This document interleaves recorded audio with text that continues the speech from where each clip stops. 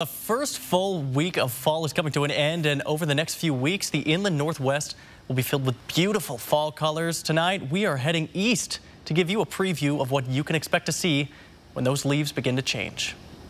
Let's go for a ride in the Air 4 drone over Coeur d'Alene.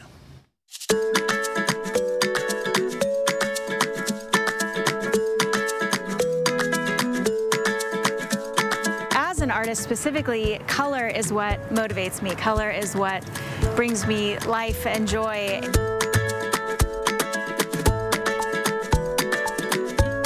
Watching all of the colors change, especially around Coeur d'Alene and around the lake, is just amazing. And here you get like the bright orange and yellows, and then you'll see that reflected in the lake. So we just have so many amazing scenes around here that get you excited for fall.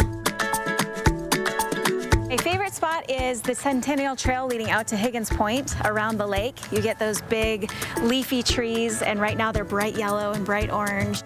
I am a painter, and my paintings are all about celebrating the Pacific Northwest. So I love the Pacific Northwest, born and raised. It brings me so much joy to be able to try to capture some of that on canvas. So I paint a lot of local scenes. As an artist, I'm just very inspired by color, and I'm inspired by the beauty around us, the mountains, the trees, the rivers and lakes.